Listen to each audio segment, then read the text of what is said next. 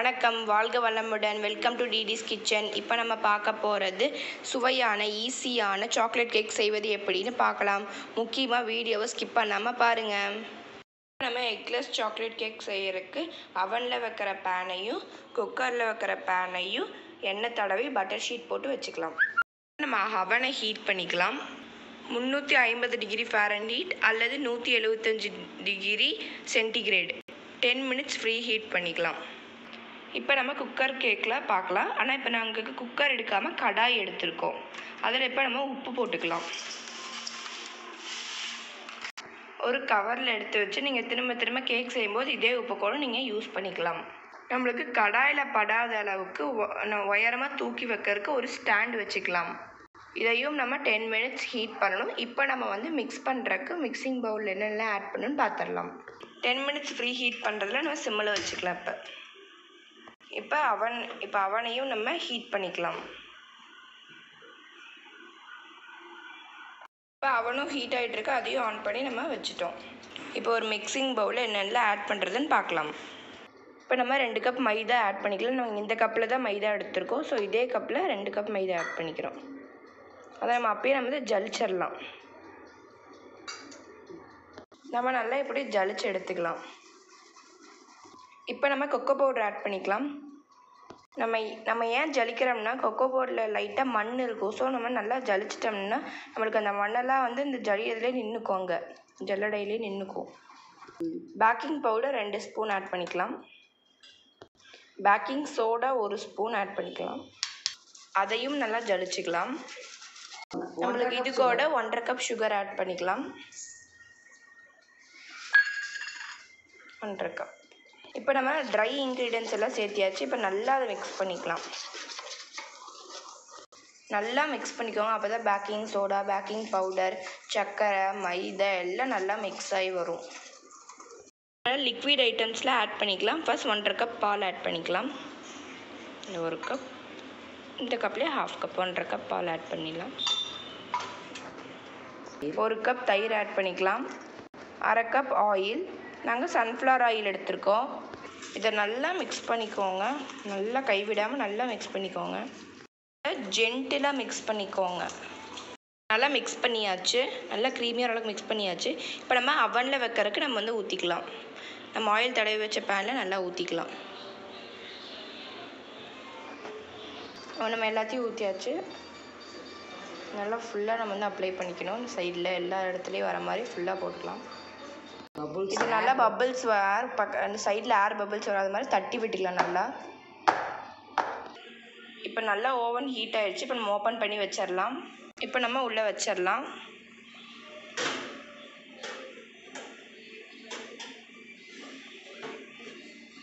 இப்போ நம்ம க்ளோஸ் பண்ணிக்கலாம். இப்போ 175 சென்டிகிரேடில் நம்ம ஆன் பண்ணி வச்சுட்டோம். 30 மினிட்ஸ் டைமர் வச்சுக்கலாம். அவனுக்கு மிக்ஸ் பண்ணும்போது வெனிலா எசன்ஸ் சொல்ல மறந்துட்டோம். இப்போ vanilla essence 1 table spoon vanilla essence அதை நல்லா போட்டு மிக்ஸ் பண்ணிக்கோங்க. இப்போ நாங்கள் ஒவனில் ஊற்றிட்டு மீதி இருந்த க்ரீமை நாங்கள் கடாயில் வைக்கிறதுக்கு ஒரு பேனில் ஊற்றி வச்சுருக்கோம். அதை இப்போ நம்ம 10 நிமிஷம் ஹீட் பண்ணி வச்சுருந்தோம் பார்த்தீங்களா, அதை ஓப்பன் பண்ணி அதுக்குள்ளே நம்ம இப்போ வச்சுக்கலாம். அதை எடுத்து இப்போ இதை ஓப்பன் பண்ணி அதை வச்சுக்கலாம். நம்ம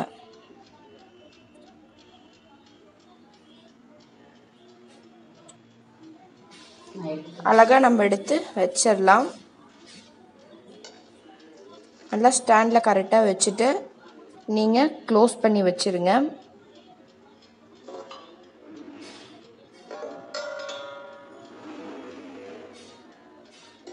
அது மேக்ஸிமம் ஒரு 35 மினிட்ஸுக்கு பார்த்தீங்கன்னா அது நல்லாவே வேகணும். அவன்லேருந்து சூப்பராக வாசம் வருது. நம்ம கடாயில் வச்ச கேக்கும் நல்லா வாசம் வருது. செம்ம டேஸ்ட்டாக இருக்குது. பார்க்கவே எனக்கு இப்போயே சாப்பிடணும் போல். அவன்லேருந்து பயங்கரமாகவே ஸ்மெல் வருது. இங்கே பாருங்கள், இந்த கேக் நல்லா உப்பி வந்திருக்கு. நல்லா தெரியுதுன்னு நினைக்கிறேன். நல்லாவே உப்பி வந்திருக்கு கேக்கு. ஃபஸ்ட் நம்ம கடாயில் வச்ச கேக்கை பார்த்தரல. அது நல்லா 35 மினிட்ஸ் ஆகிருக்கு. இப்போ ஓப்பன் பண்ணி பார்க்கலாம். வாசம் சூப்பராக இருக்குது, நல்லா பஃபியாக வந்திருக்கு. வாசம் எப்போயும் எடுத்து சாப்பிடணும் போல் இருக்குது, சூப்பராக இருக்குது. இப்போ நம்ம வந்து நான் வெந்திருக்கான்னு பார்ப்போம்.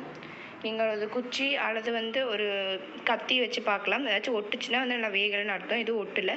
ஸோ இப்போ நல்லாவே வெந்திருக்கு. நெக்ஸ்ட்டு நம்ம அவன் பார்ப்போம். அவன் வெந்திருக்கான்னு பார்ப்போம். ஓப்பன் பண்ணலாம்.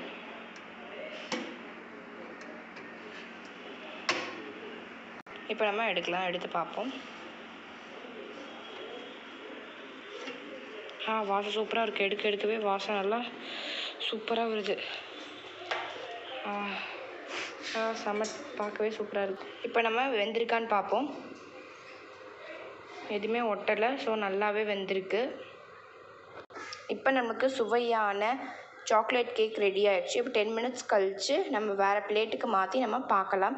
இப்போயே ஆனால் வாசம் சூப்பராக இருக்குது. இப்போயே எடுத்து சாப்பிட்ணும் போல் இருக்குது. ஆறிடுச்சு. இப்போ நம்ம வந்து கத்தி வச்சு ஓரமெல்லாம் நம்ம நல்லா எடுத்து விட்டுக்கலாம். இந்த மாதிரி சைட்லெல்லாம் ஒட்டாத மாதிரி நல்லா எடுத்து விட்டுக்கோங்க. இப்போ நம்ம ஒரு பெரிய பிளேட் எடுத்து இப்போ ஓப்பன் பண்ணி பார்க்கலாம் நல்லா வந்திருக்கான்னு. இந்த மாதிரி தட்டி விட்டுக்கோங்க, அப்போ தான் வந்து நல்லா உள்ளே வரும். சூப்பராக வந்திருக்கு. ஷேப்பும் கரெக்டாக இருக்குது. இதில் துளி கூட ஒட்டலை பாருங்களே. இப்போ நம்ம பட்டர் ஷீட் எடுத்துக்கலாம். இப்போ பட்டர் ஷீட்டை நம்ம எடுத்துக்கலாம். கிளியராக நீங்கள் பட்டர் ஷீட் எடுத்துக்கோங்க. இப்போ பாருங்களேன் எவ்வளோ ஸ்பான்ச்சாக இருக்குது. நல்லா தொட்ட நல்லா கை உள்ளே போகிற மாதிரி பயங்கர ஸ்பான்ச்சாக இருக்குது. வாசம் சூப்பராக இருக்குது. இப்போ நம்ம திருப்பி போட்டுக்கலாம். பாருங்கள், இப்போ நம்ம திருப்பி போட்டாச்சு. சூப்பராக இருக்குது. 2 சைடுமே நல்லா வந்து சூப்பராக வந்திருக்கு. அதுவும் ஸ்பான்ச்சாக இருக்குது, இதுவும் நல்லா ஸ்பான்ச்சாகவே இருக்குது. இது நாங்கள் ஒரு பொண்ணு பர்த்டேக்காக ரெடி பண்ணுறோம். நாங்கள் ஈவினிங் தான் கட் பண்ணுவோம். ஸோ இதை நாங்களால் கட் பண்ணி காக்க முடியும். குக்கரில் வச்சதையும் சேம் இதே மாதிரி சைடில் எடுத்து விட்டு இதில் நம்ம கமுத்திடலாம். இப்போ இதில் நம்ம கமுத்தலாம். சூப்பராக வந்திருக்கு. இப்போ நம்ம பட்டர் ஷீட் எடுத்துடலாம். இதில் சுத்தமாக ஒட்டவே இல்லை பாருங்கள். சேம் ரெண்டுலேயுமே நம்மளுக்கு வந்து ஒட்டவே இல்லை. சூப்பராக வந்திருக்கு. பட்டர் ஷீட் நம்ம அழகாக எடுத்துடலாம். பட்டர் ஷீட் எடுத்தாச்சு. இப்போ சூப்பராக ஸ்பான்ச்சாக இருக்குது. அதனால் ரெண்டுமே நல்லா ஸ்பான்ச்சாகவே வந்திருக்கு. அதை நம்ம திருப்பி பார்ப்போம் இப்போ எப்படி வந்திருக்குமே. அதுவுமே பயங்கர ஸ்பான்ச்சாக சூப்பராக வந்திருக்கு. நம்மளுக்கு லேயருமே பெருசாகவே கிடச்சிருக்கு. சூப்பராக இருக்குது. நம்ம க்ரீம் செய்யறதுக்கு ஒரு மிக்சிங் பவுலும் இல்லை ஒயர் விஸ்க் கலர் ஸ்பூன் ரெண்டில் எது உங்ககிட்ட இருக்கோ அதை நீங்கள் எடுத்துக்கோங்க. நாங்கள் இப்போ ஒயர் விஸ்க் எடுத்துக்கிறோம். எங்ககிட்ட இப்போ வெண்ணெய் இல்லை. ஸோ நாங்கள் டால்ட்டா ஆட் பண்ணிக்கிறோம். டால்ட்டா ஒன்றும் கெடுதல் இல்லை. அதனால் நாங்கள் கொஞ்சம் குவாலிட்டியான டால்ட்டா நாங்கள் வாங்கியிருக்கோம். அதை நாங்கள் ஆட் பண்ணிக்கிறோம்.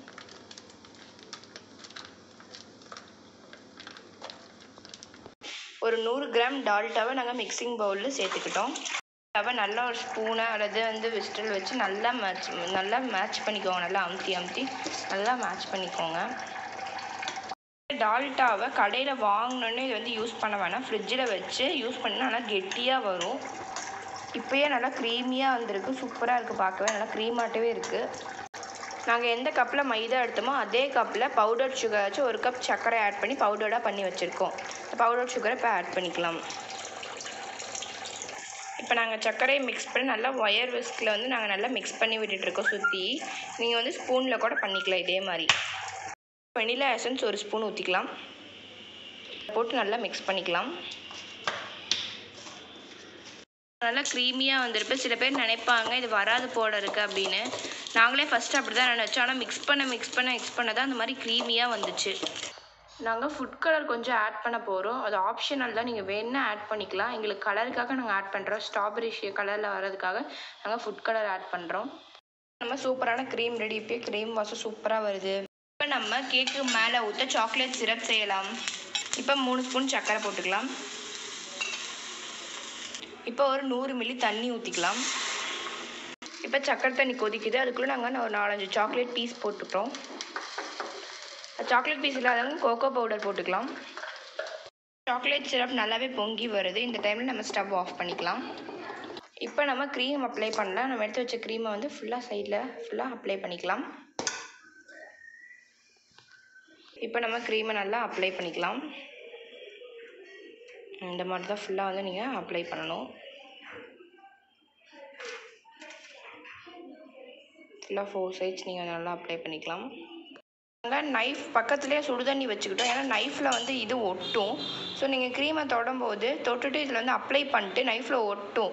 ஸோ அப்போ நீங்கள் வந்து அந்த சுடுதண்ணியில் டிப் பண்ணிட்டு நீங்கள் மறுபடியும் பண்ணிங்கன்னா ஒட்டாமல் வரும். ஸோ பக்கத்துலேயே சுடுதண்ணி வந்து வச்சுக்கோங்க, நல்லா சூடு பண்ணி வச்சுக்கோங்க. அவனில் வச்ச கேக்கையும் கடாயில் வச்ச கேக்கையும் மேலே வச்சு சுகர் சிரப் அது மேலே ஊற்றி நாங்களே எங்களுக்கு முடிஞ்ச டிசைனை நாங்கள் பண்ணிக்கிட்டோம். இதை டெக்கரேட் பண்ணுறதுக்காக இந்த மாதிரி நாங்கள் சின்ன சின்ன வந்து மிட்டாய் ஏதாச்சும் சாக்லேட்ஸ் வாங்கி வச்சுருக்கோம். அதனால் மேலே வச்சு நீங்கள் உங்களுக்கு பிடிச்ச டிசைன் நீங்கள் அந்த மாதிரி அலங்கரிச்சிக்கலாம்.